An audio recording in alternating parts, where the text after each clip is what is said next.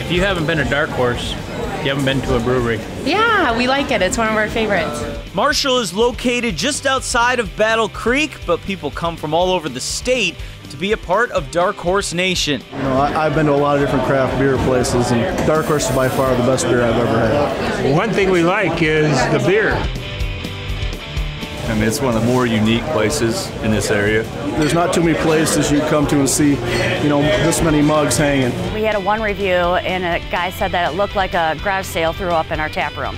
That might actually be a pretty fair review, but the fans of Dark Horse wouldn't have the brew pub any other way.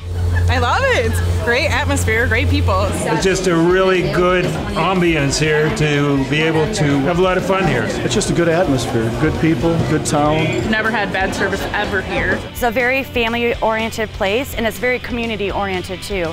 And it doesn't matter if you're from Marshall or if you come hundreds of hours away. We want you to come in here and feel like you're a part of the family and part of Dark Horse Station.